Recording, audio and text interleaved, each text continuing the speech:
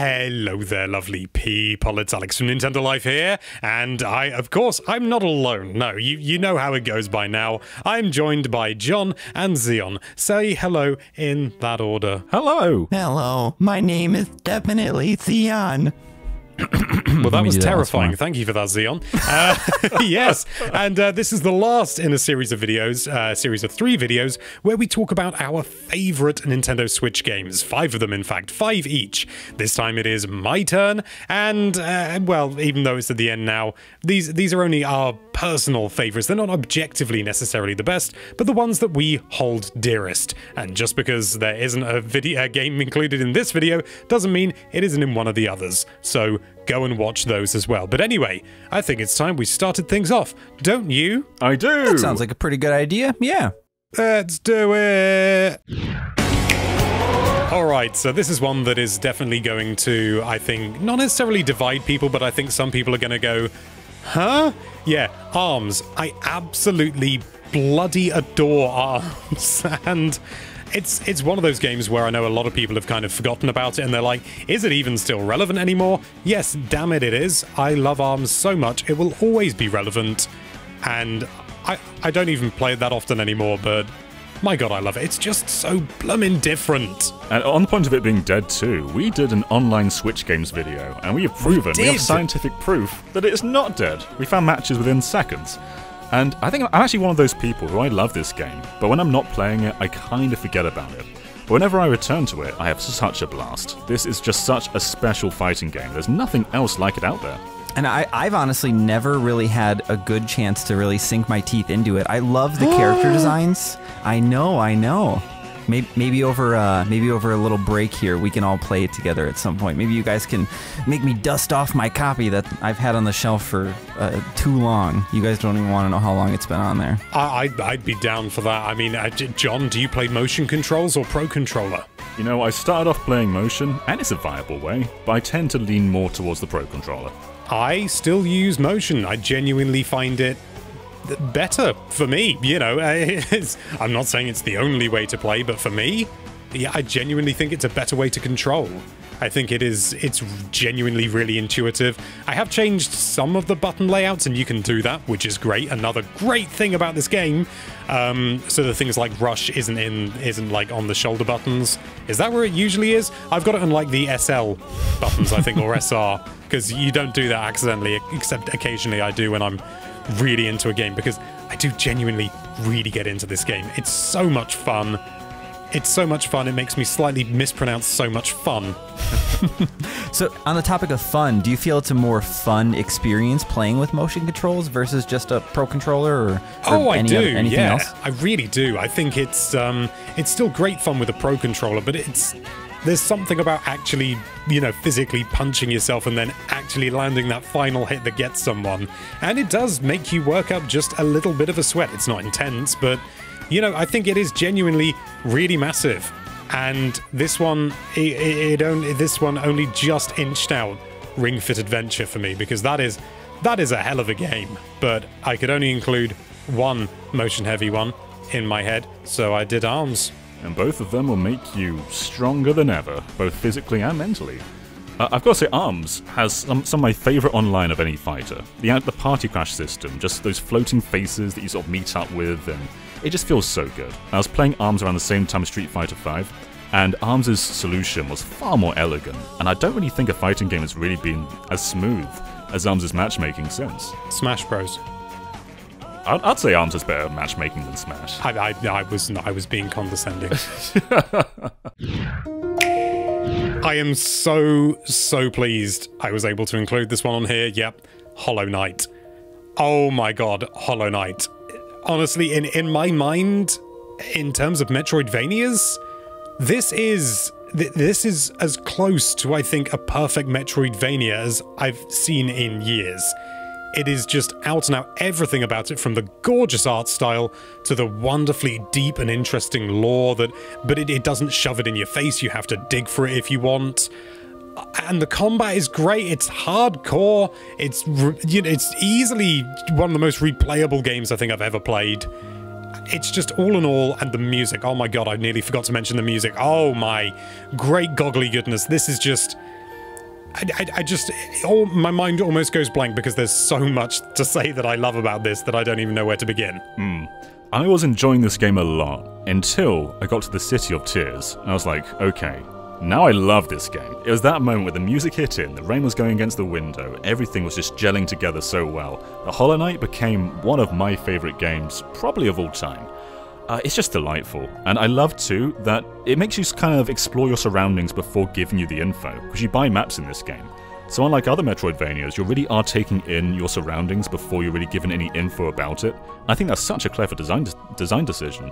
It is a really like magical and yet dark experience, almost like a 2D cutesy version of Bloodborne, if you will. And it's funny too, a while back I remember us three were talking and Alex was saying that he wished that he had kind of like a retro game or something that he could really tie himself to. I feel like Hollow Knight is your game, Alex. Whenever I think of Hollow Knight, you are the first person that I think of, so you have that.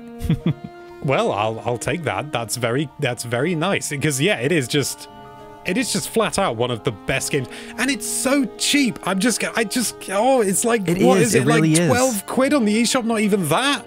It's cheaper than some Fortnite costumes. You could instead of buying Fortnite stuff, just play Hollow Knight. Buy your friends copies of Hollow Knight too.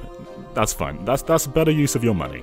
Yeah, I mean, like, what is it? Like, you could buy an entire game Hollow Knight, or you could play as Kratos in Fortnite, which is just a skin.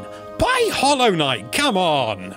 For goodness sake, what are you doing with your lives if you're not playing Hollow Knight? It's a big game too, right? Do you know how many hours you'd probably get out of something like Hollow Knight? Oh my lord, I don't know myself, but I do know because it was kind of a revelation, because my partner also really loves Hollow Knight, and she found out that she had played like, I think it was like 80 hours of the game. Woof. Which is frankly ridiculous, considering she's big into her games now, but when we first met, she only kind of dabbled.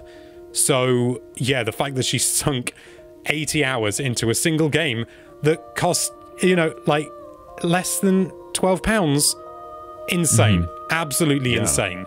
Team Cherry, take as much time as you like with Silk Song, because you've got a hell of a lot to live up to. A lot of people might hear 80 and think that's really daunting, but you don't have to spend that long. This can easily be finished in 20-30 hours. It's just, if you really want to dive in, there is so much more to sink your teeth into. Well, to give you an idea, there's also, like, you can do a speedrun of it, and it's not like a daunting speedrun. The game encourages it. So you can do the full game in not a huge amount of time at all. There's too much to talk about with Hollow Knight. We need to move on.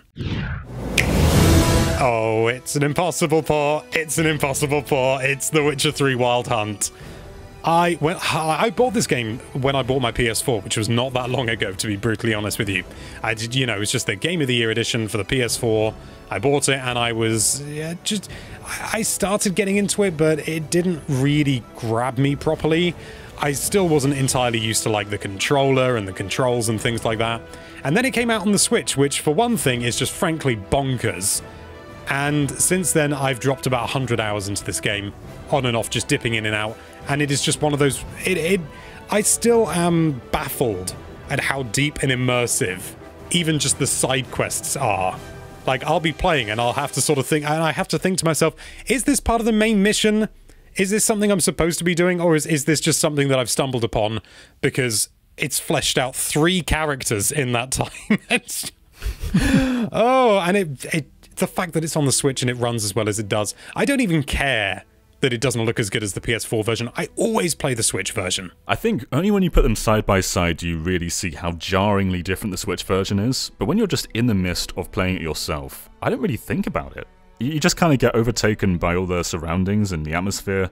And yeah, it does look blurrier, but once you're involved, you don't really consider that. No, it's just like the fog descends in your mind and you just forget, and everything else is so engrossing that the graphics are kind of secondary. Yeah, I remember really appreciating how well the colors popped in the games too. Like, it did look a little blurry at times, but my gosh, it just looked like a piece of art at times, and even on Switch. Yeah, and with a game this massive being on the system is insane. What's crazy too is when the PlayStation 4 version came out, I remember going into the bog and the frame rate dipping to like the 15 FPS. And they've patched it a bunch since then, but it's crazy that the Switch can still get better results than the PS4 did at launch, which is insane. It's an absolutely incredible port, just in every single way. And it's a game that I continue to enjoy and will continue to enjoy probably for years to come, because it's so bloomin' massive. I still haven't done the main campaign because I've reached that point. I'm not going to spell anything out for anyone who hasn't played it, but if you have, you know what I'm talking about. I've reached that point, and I was like, nope, I'm doing a 180 and doing as much as I can before I go any further. It's just intoxicating. From the impossible port to the impossible port, if only for the licensing thing because it's owned by Microsoft. Yes, Cuphead. My god, Cuphead. I for the longest time, I'd seen stuff about it, you know, it was on Xbox. I do have an Xbox One. I use it for rare replay occasionally, and not a lot else. But I saw Cuphead and I was enthralled by it, but I never really got into it, always kind of hoping it would come to Switch. And then it bloomin' did, and it was worth every second of the wait. This is probably one of the most beautiful games on the Switch. The hand-drawn art style that's...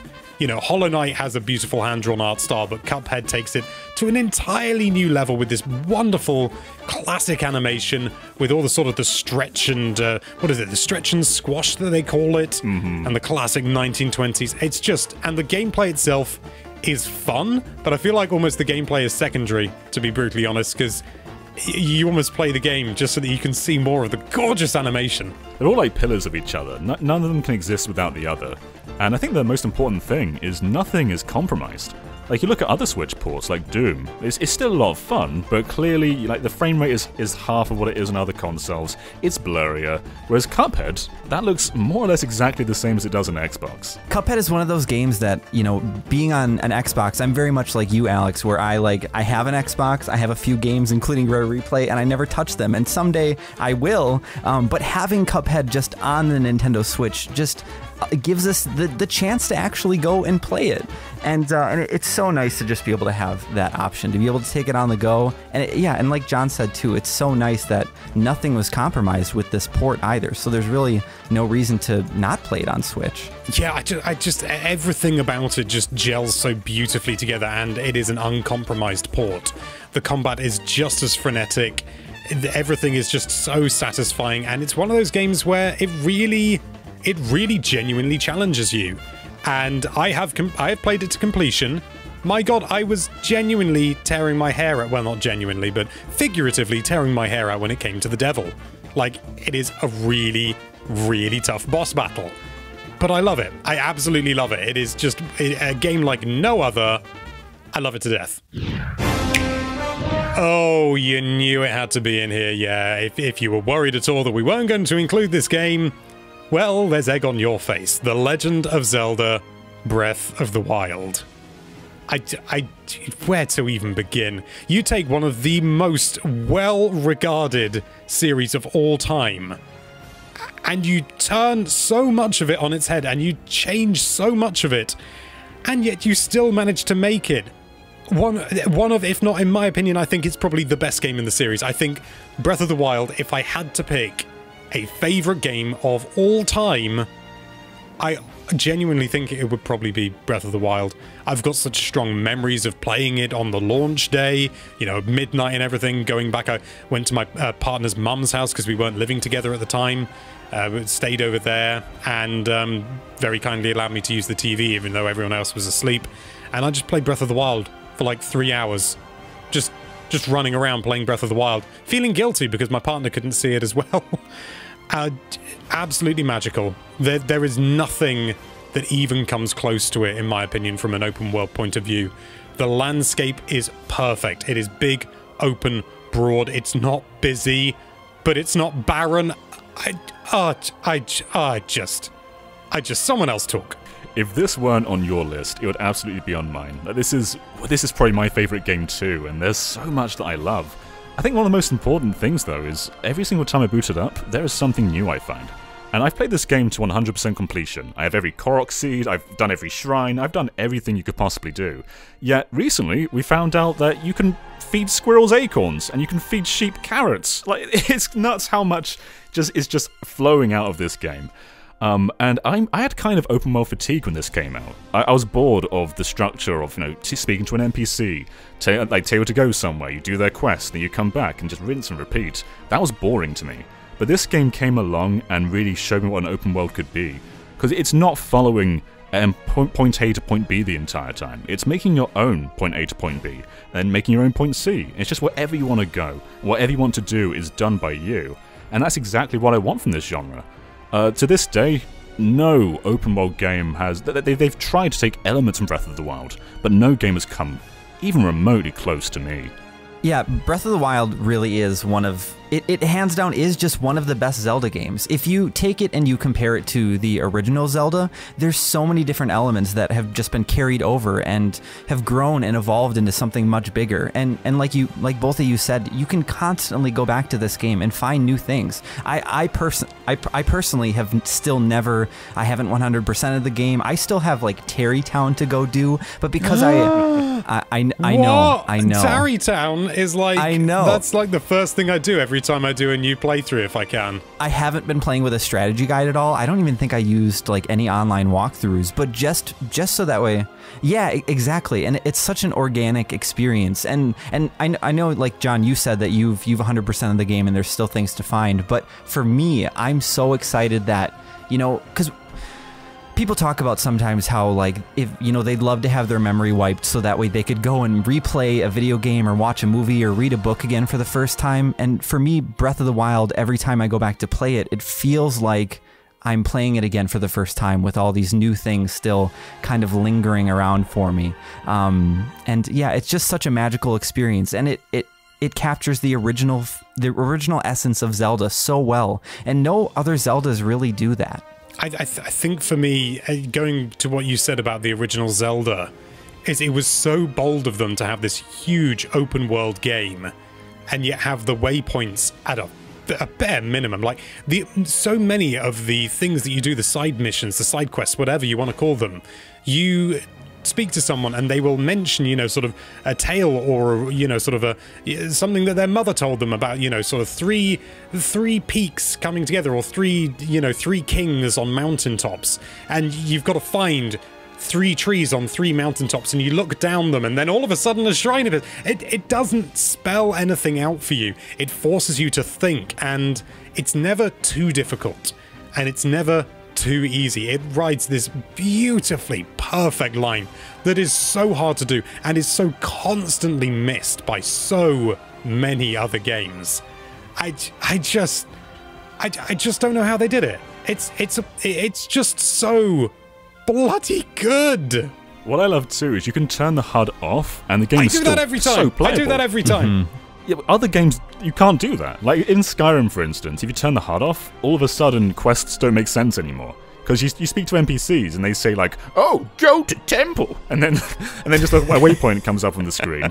But if you they don't tell you where to go, like, "Oh, where is the temple?" I don't know. Like that's exactly what other games are like. Whereas Breath of the Wild, the entire game is just so well made that it makes sense. You know exactly where to go. There are signs around the world pointing you to towns. You can literally craft your own journey and your own line and never get lost. And if you do get lost, that's a great thing, because when you get lost, there's even more to discover. I think it was actually, of all people, Donkey, Video Game Donkey. He just said something about Breath of the Wild, and I thought it was so perfect. It was basically when you play Breath of the Wild and you get off the Great Plateau, which is the right direction? And the answer is whichever way you go, you are going in the right direction, because there is always something at the end. There is always something to do on that path, and I think that's so right. There is no wrong way to go. There's always something, even if it's just something small like a Korok, or even just a reference to a previous game. There is always something around every corner, under every stone, and yet at the same time, the game has these big open vistas. It's not cluttered. Like, there's something that I felt about Immortals Phoenix Rising, is that I could never really fully know where I was, because everything was kind of, sort of condensed and micro.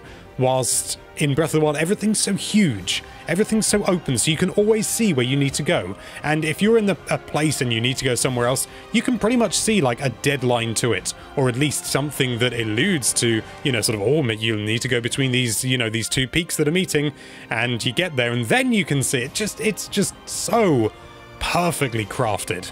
There's no skill tree either. Every move that you have available, every action, is right there from the start. So if you want to, you can literally go to a Guardian and just parry their lasers, and that's tricky when you first start the game. But now I'm at a point where I can literally parry any laser without... that timing is just down now.